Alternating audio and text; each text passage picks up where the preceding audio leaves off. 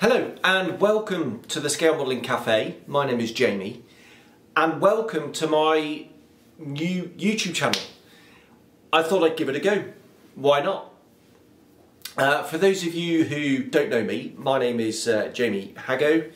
I've been making models for, well, a very long time. I wouldn't want to put a number on it, but since I was a boy.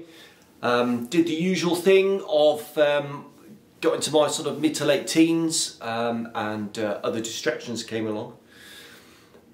And yeah, definitely no modelling at university. And after university, ended up joining the Royal Navy in the Fleet Air Arm.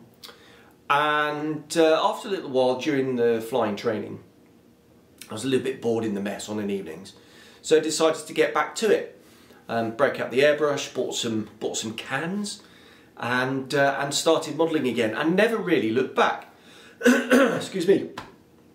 I'm just coming to the end of a COVID infection. So yeah, why YouTube? Well, talking of COVID, I actually started a new job abroad right at the start of the COVID pandemic. Obviously, no one knew what was going to happen. But pretty much just after I landed, all the borders shut, and that was it. I was stuck.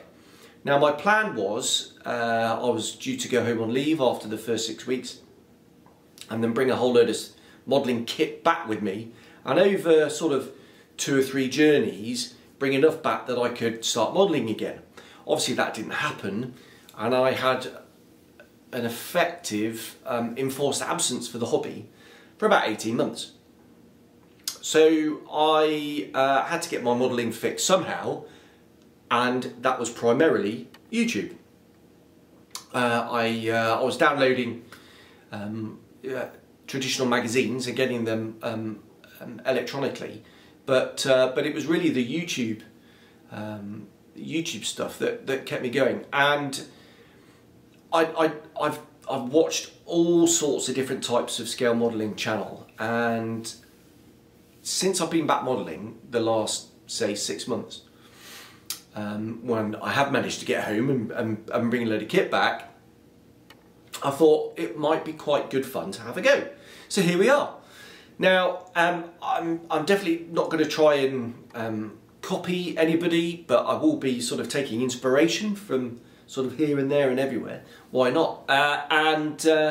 What I aim to do with the channel is a kind of a mix of style of content. I definitely want to do some modelling videos of actual projects. Sorry.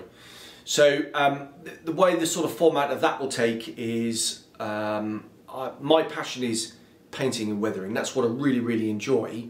To be honest, construction I find a bit of a chore, but I'll break it down into sort of chunks. And a few videos, so I'll probably start off with one on maybe the painting and weathering up the cockpits. I will do one on the construction, but mercifully short, hopefully. I tend to concentrate on kits that go together very well, modern, state-of-the-art, well-fitting, well-engineered kits. I don't like too much of a challenge, if I'm honest, because I want to get to the painting and weathering stage as effectively as quick as I can, because that is my passion. So that's going to be the focus of the videos, is how I do my painting and weathering, because that's what I enjoy. So why not? Also though, when we were all in lockdown, I did start doing some live Facebook videos, which I'm still doing now, and I really enjoy those. Conversational piece. I'll talk about my current project, what's on the bench. I'll do just my sort of thoughts and opinions on any of the new releases that come out. Maybe talk about some of the models that are sort of getting towards the top of the in tray. And I don't really want to call them reviews, because for me a review is a modder at the end of a review should know exactly all about the kit, the detail, the accuracy, how well it fits, what's the engineering like, and what was the overall process. I don't really want to do that. on those videos. It will just generally be a conversational piece just about the project and any of the aftermarket bits and pieces that I may use, and how I'm thinking of going about it, and then what I'm aiming to achieve, that kind of thing. Now, whether I keep up the live stuff on Facebook, whether I bring it over to YouTube, whether I do both, I don't know. I haven't decided yet. I'm going to be fairly sort of relaxed about the whole sort of thing, because at the end of the day, it's a new part of my hobby, and a hobby should be relaxing and enjoyable, and I don't want to bog myself down with deadlines and a regular schedule or anything like that. I do want to sort of put stuff out there on a fairly regular basis, but I'm not going to hold myself to a timetable. I need to keep the enjoyment going, because it's a hobby for me, 100%. So there we go. So that's a little bit of about the sort of aims of the channel and what I hope to do. What about a little bit about me as a modeller? So I'm pretty much exclusively now an aircraft modeller, always have been. I did go through an armour phase a few years ago, 7 or 8 years ago, maybe even 10, don't know. When I saw Mig Jimenez's DVDs when they came out, and I found them so educational and inspiring, and I really wanted to have a go. So that's exactly what I did. Bought some armour kits, slavishly followed step by step exactly what Mig was doing. The first ones, frankly, weren't particularly very good. But soon I had a kind of handle on what I was trying to achieve with the techniques and with the products that were in the videos, and I really enjoyed it. But my passion's always been aeroplanes. So what I did eventually was take all that new knowledge that I learned, and then I applied them to my aeroplane models and adapted them for aeroplanes, and maybe we'll talk about that in a future video. But that really was a kind of a step up, I think, in my modelling. I have no preferred scale, to be honest. I do love 72nd scale. I think some of the detail that you can pack into one of those models is these days is mind-blowing. Some of the new stuff that's coming out, a lot out of Eastern Europe, you know, Armour Hobby, the P51, the Wildcats, some of the Eduard stuff.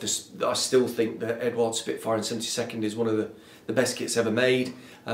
Just purely on the detail, the sort of riveting and stuff is just beautiful. But also you can build some bigger aeroplanes that are manageable in 72nd scale, and I'll be bringing a few of those to the channel.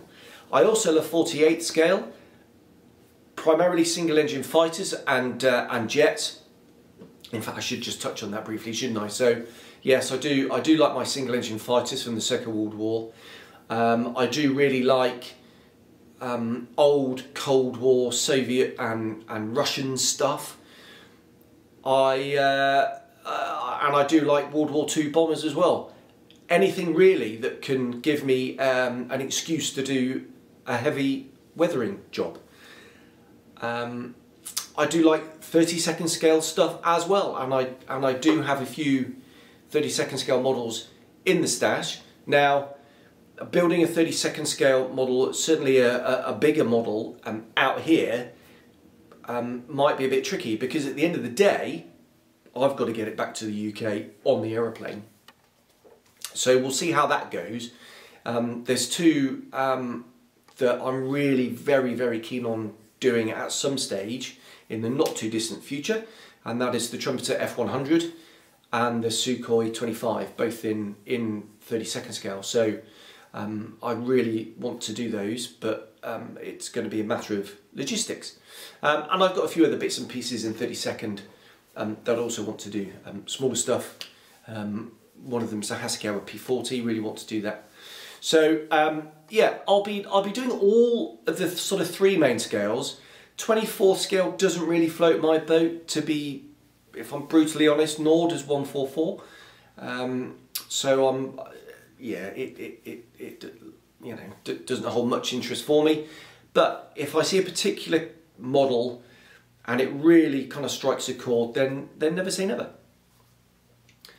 The other thing I like to do is, and this is a bit out there, is I like to do what ifs and post-apocalyptic models, aircraft.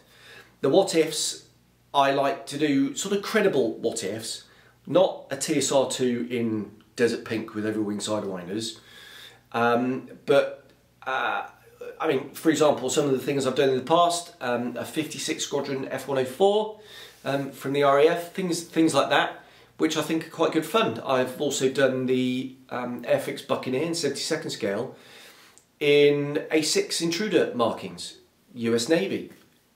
Things that you could imagine might possibly be true. Things that are most definitely not true is the post-apocalyptic stuff, at least, let's hope so. And just every now and again, randomly out of the blue, a little nugget of inspiration goes off, a little big bang, if you like, in my head. It might be a particular kit, a model, or something I've seen that really kind of sparks that sort of flash of inspiration. And I've done all sorts of sort of weird and wonderful type things, because you have total creative freedom. And I tend to throw everything at it, all sorts of random bits and bobs. And one of those will be coming to the channel. And maybe in the not too distant future as well. So I'm really looking forward to that. I've had this idea in my brain for a few months now. I've got the kit, it's sat down there with all the bits and pieces. Those who've been onto the Facebook channel would have heard me mention it, and well, actually would have seen the kit and all the accessories and all the bits and bobs that are going to go with that. So I'm really looking forward to that one. I've also got another couple of what ifs. One of them sat right here. So and this is going to be the next model on the bench. I'm actually in between projects at the moment.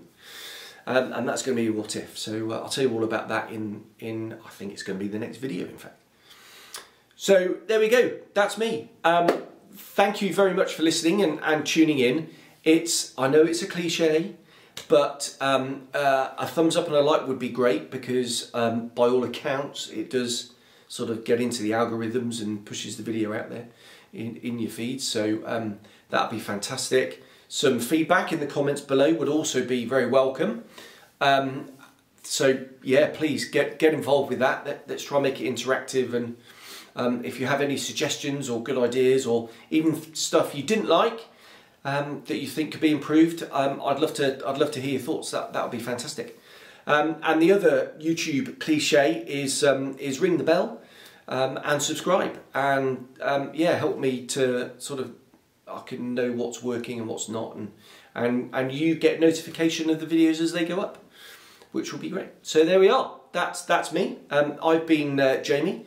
This is the Scale Modelling Cafe. I'm just going to take a brief swig, seeing it is a cafe. That's Whittard's lemon and ginger tea. They're not a sponsor of the channel, but I'm British, so I like my tea. There we go. So thank you very much, everybody. Stay tuned. Give me your comments. I'd love to hear some feedback, good and bad. And yeah, we'll see how it goes. So thanks very much, and I'll see you on the next one. Bye-bye.